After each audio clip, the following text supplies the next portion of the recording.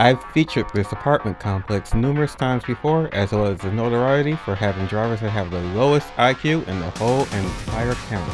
And this caravan driver is no exception to that.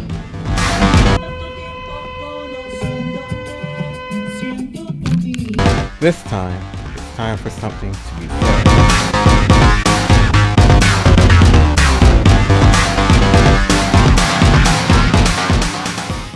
Did you not see the stop sign there, you fucking idiot?